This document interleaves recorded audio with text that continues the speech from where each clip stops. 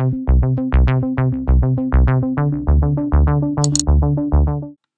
there, Leo listeners. It's Cara here from Leo Listening, where I help advanced English learners to fall back in love with their favourite series by helping them to break free from the subtitles. So, today I'm taking you on a walkthrough of one of my favourite series that came back at the end of March. It's Silicon Valley, which is an HBO show. It's one of the pre-selected series on my Freedom from Subtitles program. That's because on the official HBO YouTube channel, there are a whole bunch of Silicon Valley clips with accurate subtitles and timestamps. So it's an awesome resource for working on your listening and breaking free from the subtitles. So it's a comedy series about a group of guys in Silicon Valley who are building a tech startup called Pied Piper. The founder is a guy called Richard Hendricks, who is a programming genius, but rather socially awkward and maybe not really suited to running a business. And he creates a really powerful compression algorithm. So he is working at the time and he enters kind of a bidding war with his employer, Gavin Belson, who is the head of the evil tech giant Huli, and he actually ends up getting investor funding and starting his own company called Pied Piper, of course. And so in the company there's him, there's also Jared, whose real name is Gordon, who is probably one of the funniest characters in any series I've ever seen.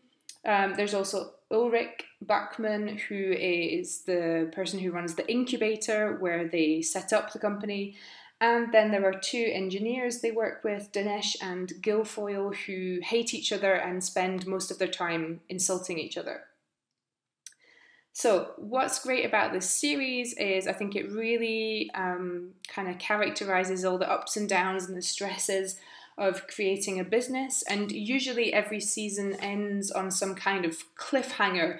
So something awful has happened to the guys. For instance, I don't know, they had an idea stolen, or they run out of money, or they mess up a client project, or just all the kind of dramas that can happen in the tech business. So there's always kind of a season finale that's a bit dramatic. So I really like it because it really keeps you kind of hooked and addicted to the show. So if you've never seen the series before, I'm using this clip called Pied Piper's Steps to Success, which is a kind of a bunch of clips from the different seasons to give you an introduction, to introduce you to the main characters.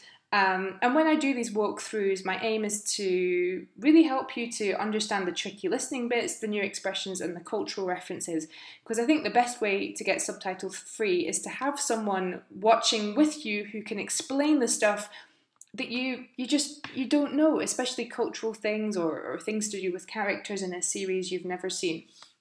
So this is one of the things I do for my students to help them to get subtitle free too. So in this video there is a bit of background music that might affect comprehension a bit, but in the normal clips from the series you don't have this. They've just put it on here, which is a bit annoying. A very quick word before we start about the company name. So the name is Pied Piper, chosen by Richard, and that name is actually taken from a German fairy tale, which is about a man who plays a pipe and he leads all the children of a town away with his music after he had done the same with the rats of the town, but the people of the town didn't pay him. So that's what that's a reference to. Okay, let's get going with Pied Piper's Steps to Success. Pied Piper sounds like a great place to work. Pied Piper is the best, right? Oh my god, every day feels like I've died and gone to hell. Okay, so we just saw our two warring engineers, Dinesh on the left and Guilfoyle on the right, who are talking to this guy who's asking a perfectly innocent question about Pied Piper. Oh, it must be a great place to work. And Guilfoyle says, every day feels like you've died and gone to hell. So this idea of dying and going to hell, that's an expression we use to say that something is really awful. Guilfoyle is probably the trickiest person to understand because he doesn't articulate very clearly. And then in this expression, we've got some links that make it kind of tricky to catch. Died and gone kind of all joins together in the middle, so that makes it a little bit trickier. I'm sorry? I'd like to talk to you about a company called Pied Piper. What does it do? Good question. Okay, so we just saw Jared, again, trying to explain what Pied Piper is to those poor people who probably weren't too interested. So he asks them the question, what does it do? So questions in English typically get very squashed down, especially the ones that we ask all the time. So here, when he says the question, it sounds like, what does it do? What does it do? So he really squashes down the auxiliary verb and joins it with the word it. Okay, in this next scene, we see the Pied Piper team at the TechCrunch Disrupt competition. We are a compression company. Ladies and gentlemen, Pied Piper appears to have... Okay, so they just got this amazing score at the competition for their compression algorithm, which really impresses everybody. Double the best Wiseman score ever measured. This kid Hendrix and Pied Piper just ran a 2-minute mile. Okay, that guy on the phone, he says that this kid Hendrix and the Pied Piper team just ran a 2-minute mile. So this is a reference to the 4-minute mile. So in 1954, a guy called Roger Bannister managed to run a mile in 4 minutes for the very first time. And then after that became the standard for all male professional runners, middle distance runners. So when he says that Pied Piper just did a 2-minute mile, it means that they've completely broken through the standard. So in this case, the standard for compression algorithms. So it's obviously really, really impressive. Oops. Let's carry on. The ultimate enterprise data storage solution powered by Pied Piper. Oh no. Now that's what I'm talking about. The fuck is that? Is that a VCR? Okay, so this clip is from the season where Pied Piper decides to bring in a CEO from outside. So if you're a fan of Groundhog Day, you'll recognize that the CEO here, Jack, is actually Ned Ryerson, so Phil's annoying friend from school. If you don't know what I'm talking about, go away and make sure you watch Groundhog Day. It's a brilliant film. So Jack decides to put the Pied Piper compression algorithm into a box that he can sell to businesses as data storage. Now, he's excited about that, but the Pied Piper team aren't really. So he uses the expression, now that's what I'm talking about. So that's an expression we use to mean, isn't that awesome? Or how amazing is this? And because it's an expression that we use frequently, we tend to kind of squash it down and make it harder to hear. So when Jack says it, he makes the T disappear from that's. He joins what and I'm together, what I'm, and talking gets reduced to talking. Now that's what I'm talking about. Okay, and then Guilfoyle responds by asking, what the fuck is that? So a more polite way to say that would be to say, what on earth is that? And he squashes that question down to, what the fuck is that? And then he also asks, is that a VCR? So a VCR was the old machine that we used back in the 80s and 90s to play videotapes. And again, as normal in spoken English, questions get reduced right down a lot. So instead of saying, is that a, it sounds like, is that a VCR? I'll give you $3 million for it right now. Gavin Belson just offered me $3 million for Pied Piper. Okay, so there we just saw Gavin Belson, who was Richard's old boss, offering to buy Pied Piper.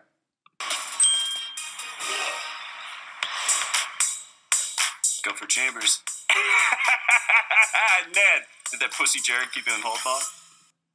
Okay, here we've got Jared, who is normally very polite, kind of self-effacing, kind of Just not obnoxious like this at all. So here he is pretending to be his alter ego Ed Chambers over the phone to a supplier to make negotiating easier. So Dinesh told him, oh yeah, if you can, what I used to do in an old job was I would pretend to be my supervisor and I would, speak in a really obnoxious way to be able to, get through to the right people and, negotiate more easily. There's someone else. Someone who's been on the cover of one of the most prestigious tech publications in the world. Okay, so as I've said, Guilfoyle here who's speaking, who's tricky to understand because he doesn't articulate very clearly and he speaks fast. So he just said, there is someone else, someone who's been on the cover of one of the most prestigious tech publications in the world. So here we can see, this is Richard's good friend, Baghead, who isn't in the company because he's not smart enough or talented enough, but for some reason he's managed to basically fall into lots of money and fame despite his incompetence.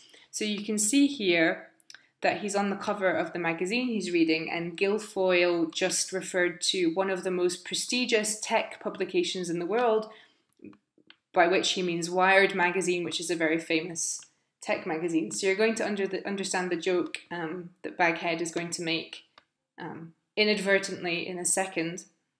He sounds awesome. Can we get him? So he says, he sounds awesome. Can we get him?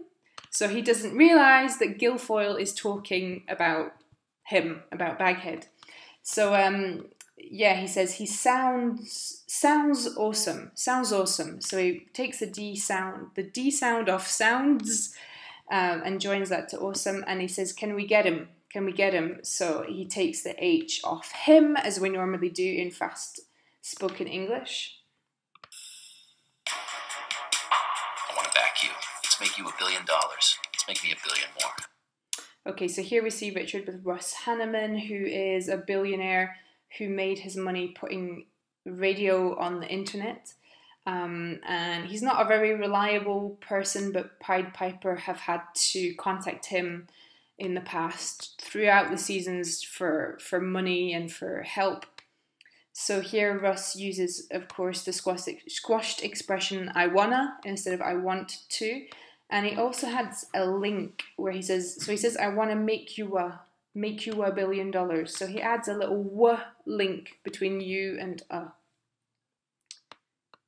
How's that sound? Russ. And then he asks Richard, that's really hard to catch, that question at the end, because questions are often tricky to catch in fast spoken English. So he asks Richard, how does that sound? And he reduces it down to, how's that sound? How's that? Meaning, what do you think? What do you think of the idea? Hanneman said you made him some kind of a deal? It was substantially difficult, truly repugnant. So here we've got Monica, who works at the investment fund that's supporting Pied Piper. So she's kind of an ally of the company. And so she says to her boss Laurie, who we've just seen,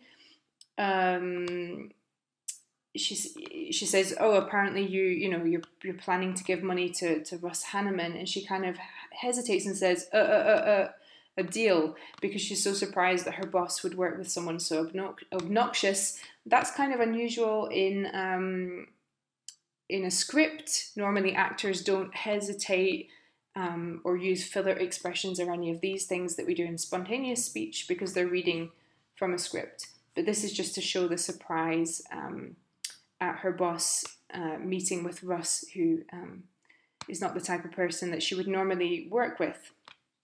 Okay, so I've taken you through the majority of the clips. What I'm going to ask you to do then for the next section is to work on it by yourself.